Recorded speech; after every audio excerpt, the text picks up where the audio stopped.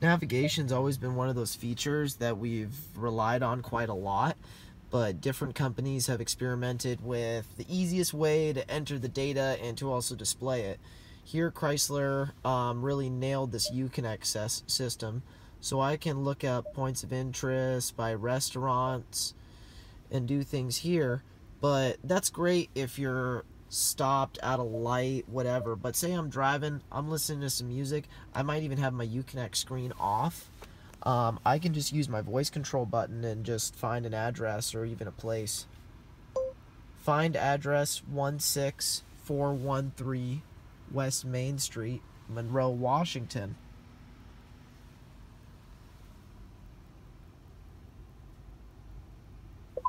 (16413) West Main Street, Monroe.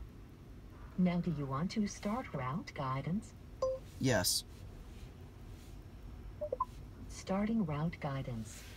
So the nav even knows that we're a Chrysler dealership. It's going to set my route up.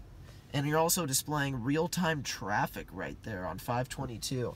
So navigation is extremely powerful whether I want to make a reservation at the nearest Chinese restaurant and see how far away it is, or if I want to plot an area to drive from Washington to Vegas. You could see all real-time traffic and do it with the touch or with the talk of your voice just from the steering wheel itself. Thanks guys for watching, really appreciate it.